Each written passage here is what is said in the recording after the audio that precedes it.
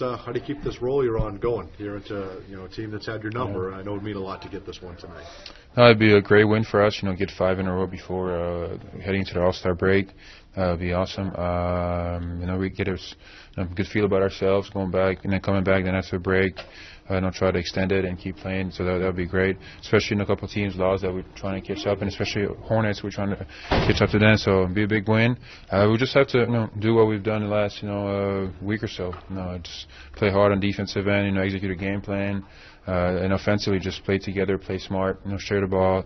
It's really the simple things. We haven't really done anything extraordinary. If you look at it, it's just we've done stuff that make us good, and we've been consistent with it. So hopefully we can keep it up. Is that the biggest thing? The biggest reason for this streak is you've just been consistent with it, and guys seem to be very comfortable with their role. No, I think it is. We've just been able to sustain those.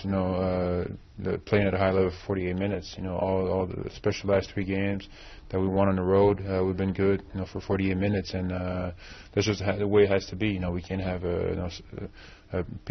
periods during the game where we don't play as well, because then the teams go on big runs and it's hard to come back. So hopefully we can do that again tonight. And obviously in the Hornets, we haven't played well against them.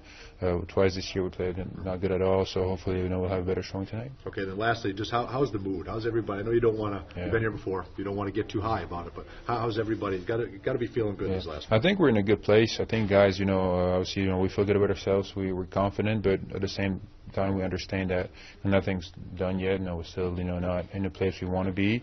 There's still a lot of games to be played, a lot of basketball to be played, and things change quickly. And I think we're aware that obviously we've been through that so much this season, up and downs, that for us to sustain it, we have to stay with it. And so I think the guys are in a good place. We feel good about ourselves, but at the same time we know we're smart about it.